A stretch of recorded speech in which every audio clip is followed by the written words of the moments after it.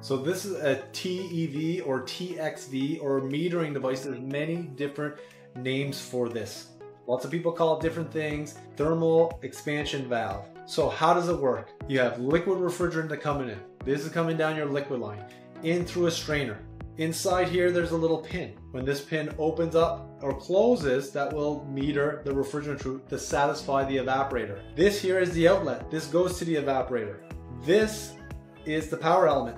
This is the bulb. This goes to your suction line, strapped really good. When you heat this up, that suction line gets warm, it pushes on this diaphragm, the pressure push on this diaphragm opens up the pin, lets more refrigerant through.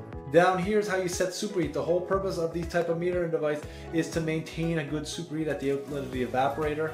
We talk about all this stuff in the supermarket learning program.